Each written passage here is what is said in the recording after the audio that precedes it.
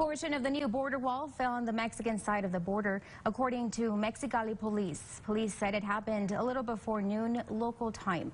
A portion of the wall landed on trees, preventing it from hitting the ground. The wall runs about 130 feet in length. According to Customs and Border Patrol, the sections that gave way had recently been set in a new concrete foundation in Calixto, California. But the concrete had not cured yet, and the wall panels could not withstand the windy conditions. No word yet on any damages or injuries. The work is part of the new border wall project launched by President Trump.